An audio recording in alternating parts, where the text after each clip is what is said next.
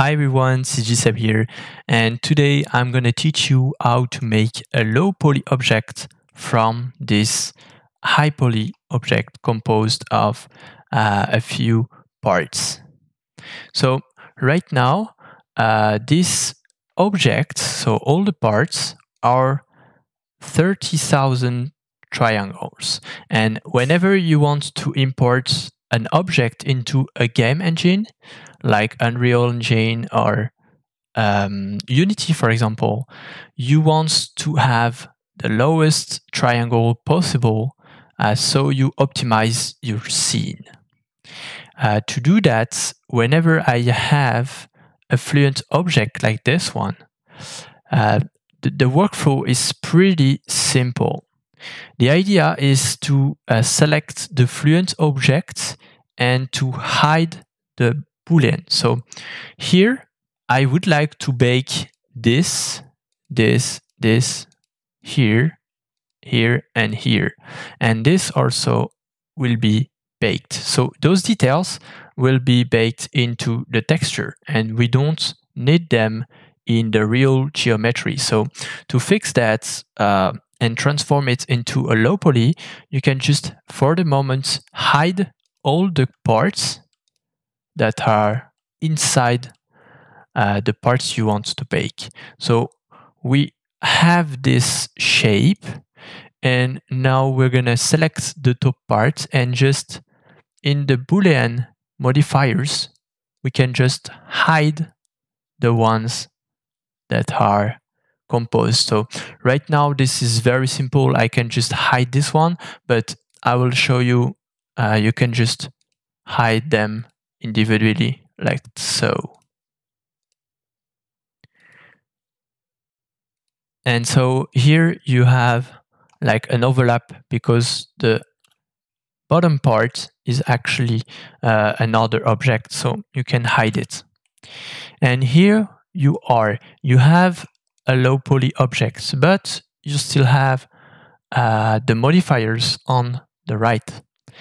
To transform it into a final object, you're gonna need to press F and then hold the Alt key and press this button here, the flag. What it will do, it will apply all the modifiers, and because I press Alt when clicking on the flag, I just keep the outer bevel. And this will allow me to put it at one segment to lower even more the triangles in the scene. And we started from 30,000 triangles, and now we are at 260 triangles. So that's a very high optimization. And whenever you are completing an object, so when you press when you press F and you click on this button, this called the autocomplete. And whenever you do that, Fluent is actually creating seams. You can see the red lines to unwrap your object. So now if I go to the UV editor and select everything, everything is unwrapped for you. This is done automatically, so this is not always the base unwrap you can do, so you can pretty much update it yourself and add more themes if you want to optimize the UV packing, of course, and then you can optimize here the UV yourself. But most of the time Fluent is doing a pretty good job for the first step. So I always UV unwrap it before applying here the bevel. This is easier for me to unwrap it like that. So now the next step is pretty simple. You put this as one segment and then you apply those two modifiers, and you have a perfectly low poly object. If you want to export it into Unreal or another software, don't forget to use the triangulates here, and this will actually triangulate the object. So if you go to wire mode, you can see it creates more lines. This works better with Game Engine, or if you want to export it to Substance Painter, for example. So that's the part for the low poly. So then you can just export here as an FBX and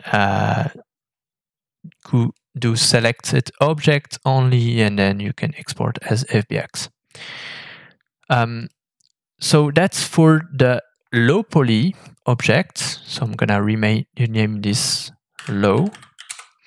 And now let's say you want to make an high poly mesh.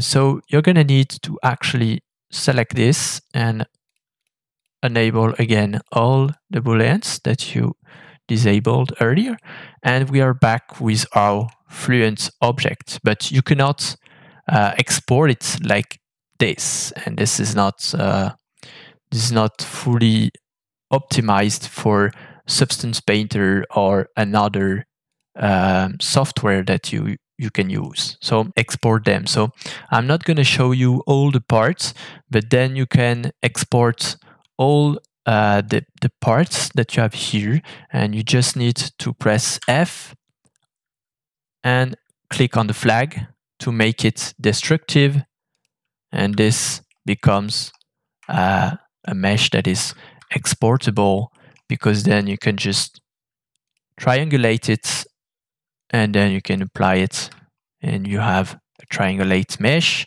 and export it as FBX. So that's how I usually do.